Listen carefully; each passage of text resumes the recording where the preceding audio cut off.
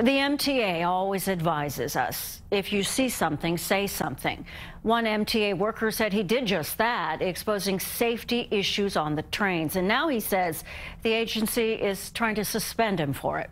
CBS 2's Lisa Rozner reports. No mask here. This video from April is one of several that train operator Yen Hicks has been tweeting, tagging managers and politicians since the start of the pandemic. I realized that we were in a lot of trouble. Dozens of his fellow employees died from COVID-19, and it's visuals like these that helped pressure the state and city to require masks and institute overnight subway closures for cleaning.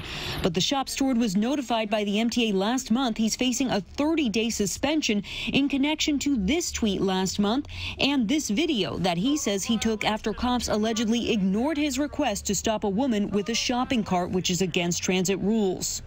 Unbelievable, isn't it? Unbelievable. The same day the MTA blocked his Twitter account, the agency notified him he violated a rule of posting adverse criticism of the NYPD and NYCT while not on an authorized break or in a crew room, and not reporting the violation to the Railroad Control Center. I was on an authorized break. If we called in everything we see, we'd be on the radio all day.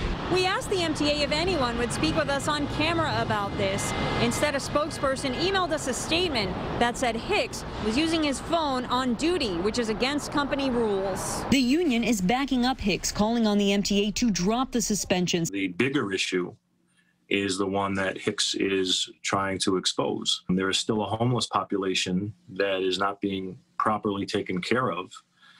And we're seeing more and more. Attorney Jason Clark believes Hicks' efforts to advocate for the public should protect him. There is certainly a First Amendment right. And, as a public employee, you don't actually give up that right. I'm not causing a ruckus. I'm trying to show the ruckus. I'm a passenger. I'm an employee. I'm a citizen. All I want is an orderly subway.